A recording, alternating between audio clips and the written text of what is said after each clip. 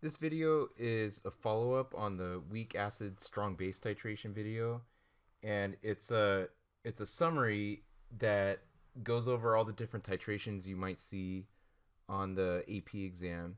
So namely the a strong acid strong base is the first one we'll be looking at. And we're gonna go over the different areas during the titration. Like there's basically four key spots that you need to know about. You'll need to know what chemical species are present at each of these four spots. And you'll need to know how to do the corresponding math that goes with those four key spots. Like usual, we'll have to go over some practice problems after we do this and make sure we can apply the things that we go over in the video. Okay, so let's get started. Well, actually, I just wanted to preface it one more time. So we're doing a strong acid, strong base, okay, then a weak acid, strong base, and then if you flip the paper over that you got in class, it's a weak base titrated with a strong acid. So those are the three you'll need to know about, and then we'll answer some questions at the end. All right, so let's get started, and then fill in like these boxes as I go along on your handout as well. So point number one, the first titration we're doing is strong acid, strong base. So in this titration, you have strong acids such as like HCl and a strong base. Now, the AP exam, we don't write the spectator ions. As you know, these are really just charge holders, the Cl minus and the Na plus.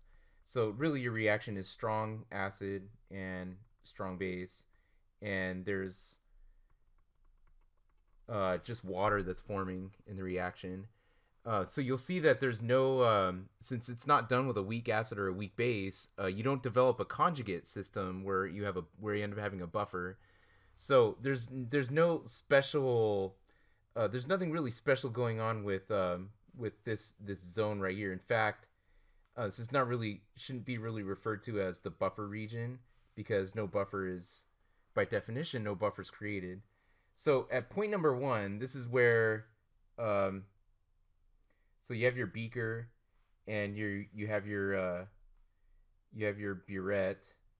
So you have your titrant and your titrate, or your analyte it's called, and you have your strong acid in here, and you have your strong base in here, and you're gonna turn the switch on, but nothing's added yet. So at point 0, okay, milliliters of titrant.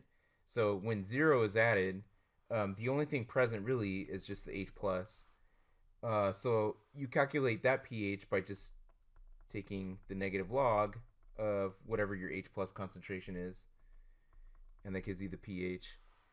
Now point 2, you're gonna have, so it says species and ions present. So I'm going to write before by writing a B here, and then I'm going to write after.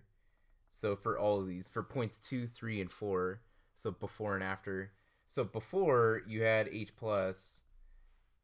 and so before meaning before the reaction, you have H+ and OH-. Okay, then after the reaction, you're going to have, so after you do your earth table, this is after your earth table, you're gonna have excess H plus.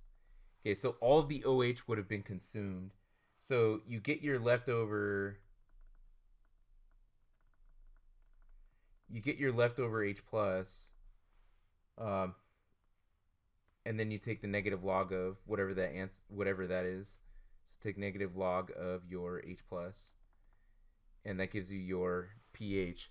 Notice that you can have a volume change. So I'll use a different color pen to indicate that. So note that you will have to remember that there's a volume change, and that, so the volumes are going to be additive. So as this is being added, so you're going to have a new volume, a new total volume. So that goes for all of these, in all of our examples. So we're going to go over 3 titrations total doing this analysis. just know that you're going to have a new volume in 2, 3, and 4 that you're going to have to account for. So remember, these brackets are moles over your total volume of solution. Okay, so on to point 3. Now, all of the, or about point 2, one more thing about point 2. All of these points here are done exactly the same. You're going to have excess H plus after you run it through the earth table. Then you get your total volume. Calculate your concentration, and then take negative log of that number. Okay, so stoichiometric point. This is when you're gonna have equal moles as you do base, and you could substitute if you know the molarity of base. You could go molarity of base times the volume of base, since the molarity equals moles over volume. If you solve for moles here, then you have N equals M times V. So you can substitute if needed. And we'll see plenty of examples of this when we start doing some practice problems. So if you substitute for your moles of base and moles of acid, you'll have, and be very careful to label it with subscripts like B and A. So MA times VA, and substitute that in for moles of acid. Okay, so at the stoichiometric point, your amount of H plus will equal your amount of OH. Your moles are going to be equal. So after your earth table, so that's before. Then after your earth table, like on the F line, you have 0 H plus and you have 0 OH minus. So all you're gonna have is water at the stoichiometric point. And this is unique only for this titration, for the strong acid, strong base titration. Note that in the next two, you're going to have the conjugate, 100% of the conjugate of what you started with. But in this case, it's strong and strong. They eat each other up, and you're going to just have water. So calculate the pH by, you don't. The solution is neutral. If I could spell neutral. The solution is neutral. So why is the pH 7? Well, for the reasons we just described. H plus is equal to OH minus, and they both are fully consumed, and you only have water. So there's actually nothing really to calculate if you're asked to calculate the pH of the equivalence point of strong acid, strong base titration. So you only have water at the stoichiometric point. So the excess point is, so before you had H plus and your OH minus, then after your earth table, you only have OH minus because it's in excess. Calculate the pH by, you get your POH, then subtract from 14. I mean, there's several ways to do it. This is the most common that students do, and this is the one I do in videos. So subtract from 14. Subtract from 14. All right, and as I pointed out earlier, you're going to want to be careful to add up the total volumes when you get to the excess point. All right, so on to weak acid and strong base. So let's start this one. At point 1, no base is added yet. So this would be like if you had HA plus OH minus, where HA is like acetic acid or hydrofluoric acid, some other weak acid. Okay, and then notice you're going to be making the conjugate and water in this reaction. So if no base is added yet, the only thing you have there is going to be HA. So it's HA only. And we're going to run that through an ice table. It's going to be kind of like the first style of equilibrium problems we did. So use your HA initial, and you'll need the Ka. And you do an ice table and you figure out your H plus, the amount that dissociates. All right, so the buffer region can be done by using the Henderson-Hasselbalch equation. Um, and I'm going to describe specifically the halfway point. So at the halfway point, it's your amount of strong base is equal to half the amount of weak acid. So on your earth table, it's when you have this situation.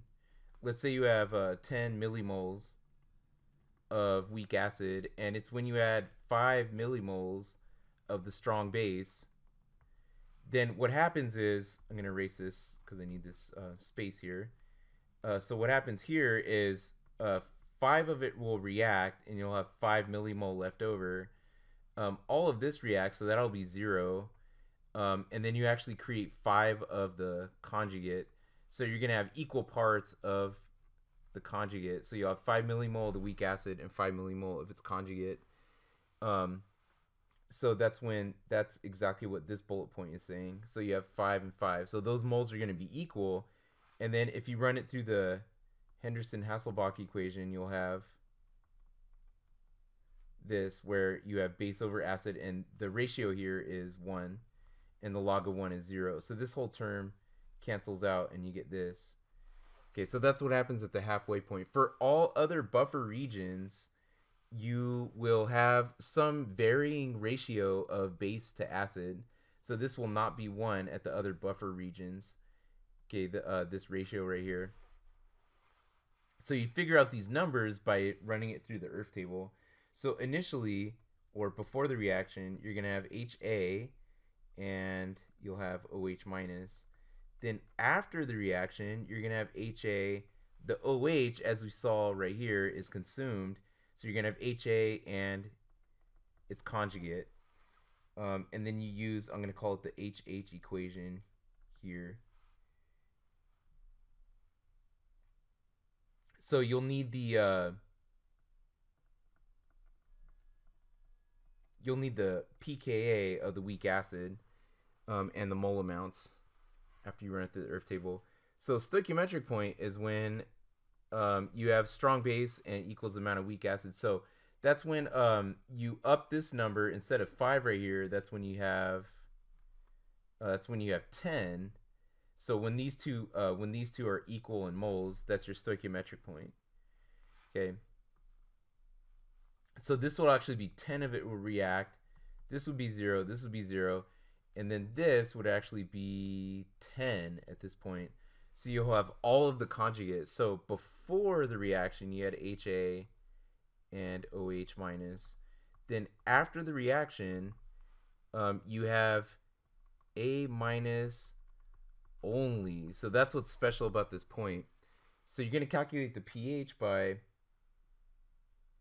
you do an earth table, and this gets your moles of conjugate. Okay, next you're going to need the total volume. Then realize that you have the conjugate base of the weak acid, so you're going to have to turn the Ka into the Kb and use an ice table.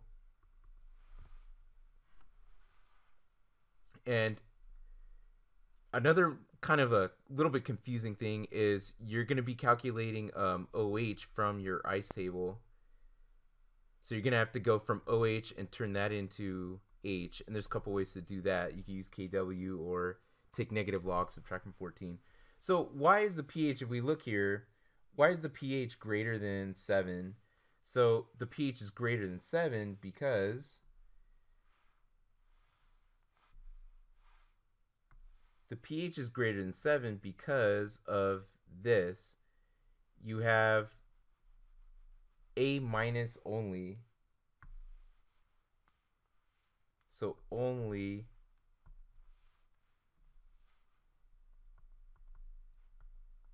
A minus, the conjugate base, is present. Okay, so on the excess points, here's where I have my little scratch work ice table here, or earth table, I mean. Okay, and here's where let's say you had 10. So this amount's not going to change, right? Because that was what was in the beaker. And then but the amount that's being delivered, the titrant here, is going to be what's changing. So let's say that's 10, let's say this is 15. Okay, so now this time this is the limiting reactant. That goes to 0, and you're going to have excess OH. So you have 5 millimoles of OH. So before the reaction, you had HA and OH minus.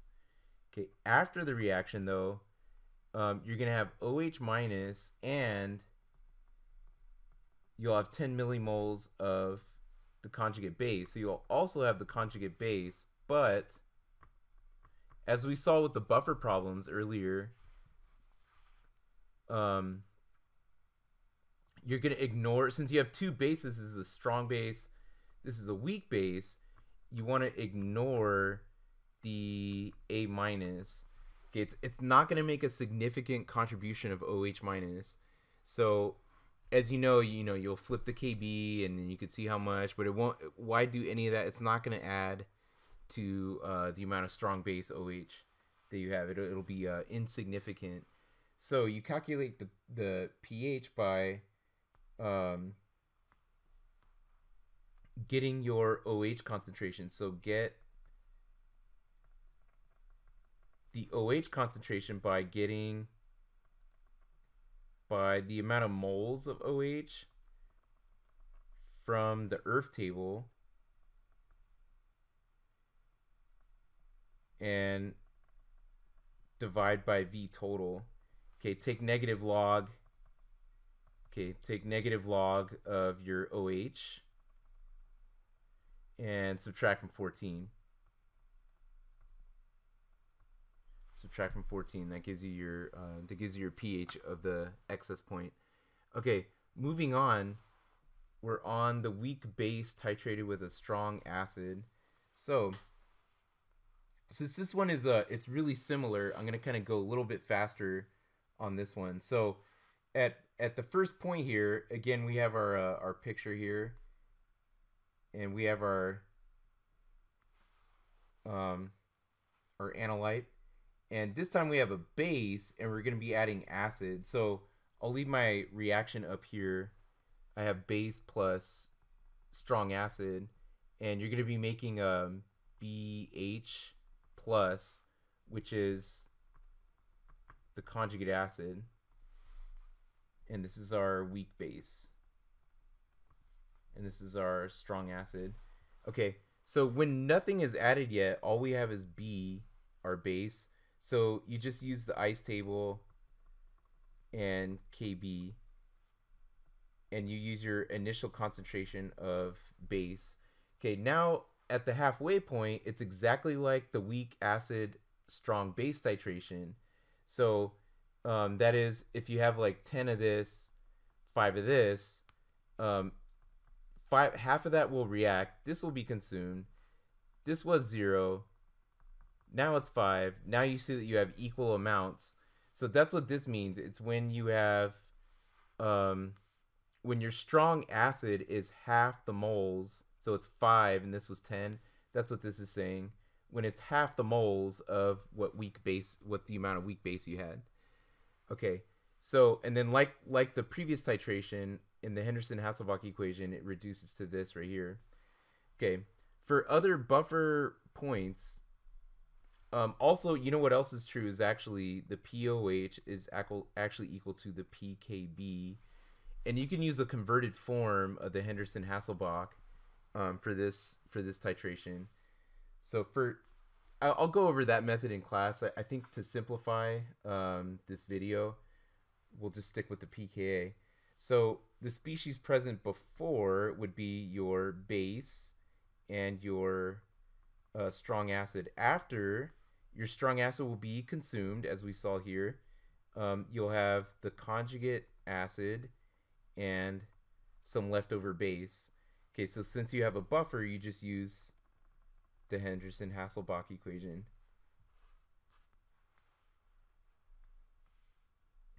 Okay, now at the stoichiometric point, same as before, it's when these two are equal. So instead of 5 here, this is actually 10, okay, and the amount of this reacted, so it would be 10, this would be 0, 10, this would be 0, and so the only thing present after the reaction is actually the conjugate acid.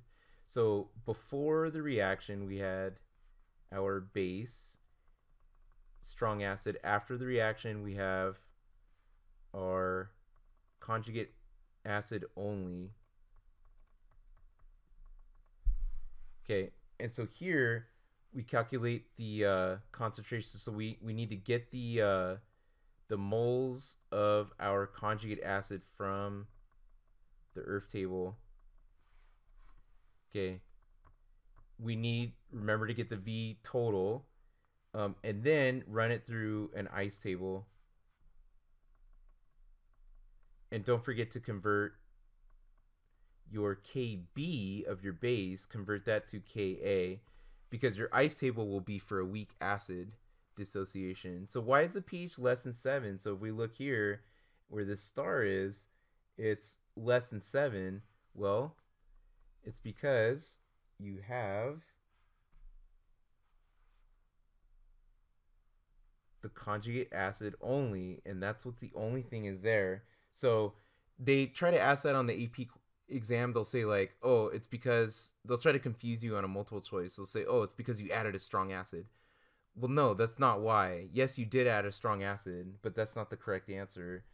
The correct answer is the conjugate acid is what's produced in the reaction. That's the only thing present. So BH plus, which is the conjugate acid, is the only thing there. Okay, and then it's gonna do what acids do. They donate to water and make H3O.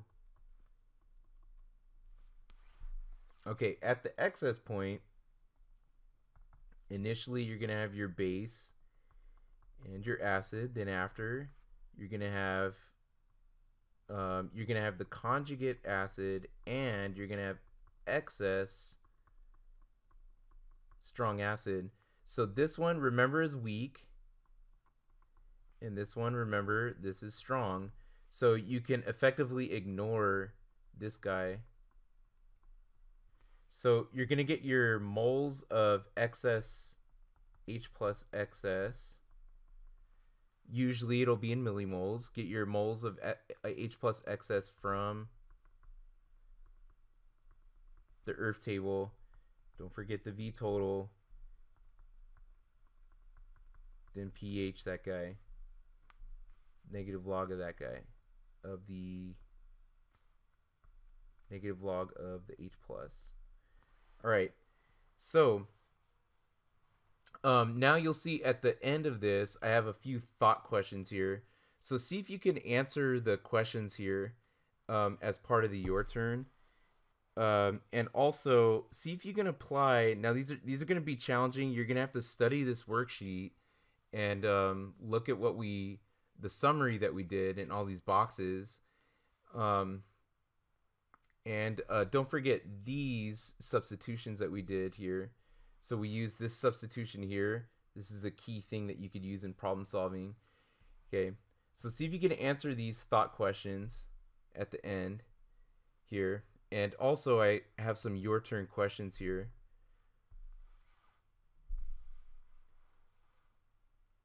To answer. So let me zoom in on this. Okay, so here's question 1. Calculate the pH at the halfway point and the equivalence point for each of the following titrations. So there's A, B, and C to try here. So I'll leave that here for a second for you to write these problems down, or you could pause it. And then question 2. So here's another one that's pretty similar. Okay, so use the equations, use the boxes. These are the key boxes that we went over. So this is referring to let me see. So this would be at the equivalence point. So that would be box 3 that I was labeling 3 here. And this is a weak acid plus strong base titration. Equivalence point. And then here it says to calculate, this should actually be 50 and 0.5 molar, and here you have 50 and 1 molar. So you should go, it's half as concentrated as the weak base, but so what point am I at? So which box am I at from that worksheet? Okay, and then at the stoichiometric point in question 2.